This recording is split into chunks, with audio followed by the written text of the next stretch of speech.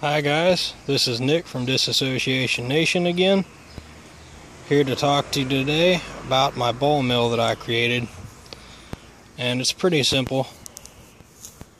All you really have to do is find some kind of motor, something that you can use, like this jar here for example, to put some kind of either metal ball bearings, preferably the non-sparking, if you're going to use it to make anything that could catch on fire, or like I used here for marbles because they're much easier to obtain.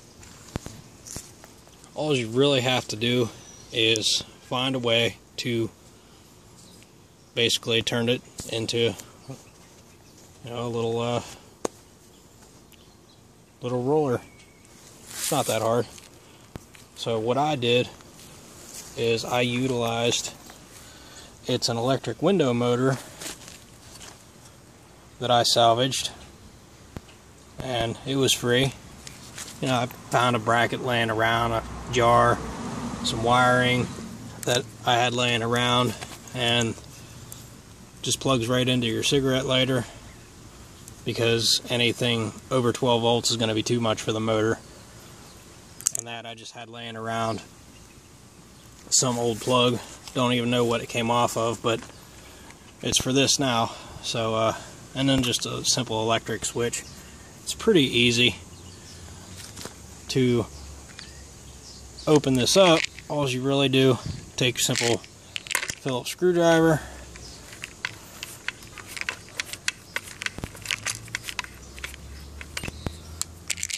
so you can turn that.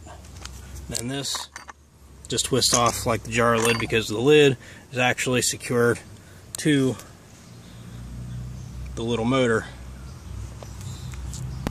And then all this really does is keep it from working back. So what I'll do now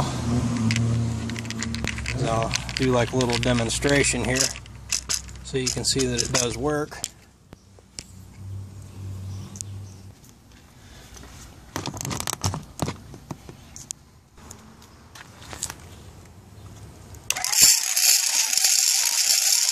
The idea behind it is you'll put whatever you're looking to mill together inside, and the weight and the rotating of the marbles will mill it together for you.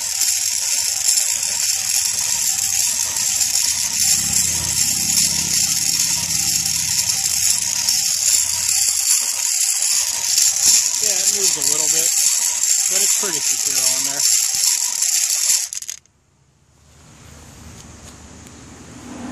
So let me know what you think, guys.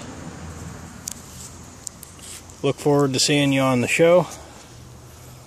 All this is really for is just to demonstrate that a little bit of creativity with some junk laying around and some everyday objects, you can do a lot. You're only limited by your imagination and the resources around you, as well as knowledge. So don't forget that, guys. Again, this is Nick from Disassociation Nation, signing off.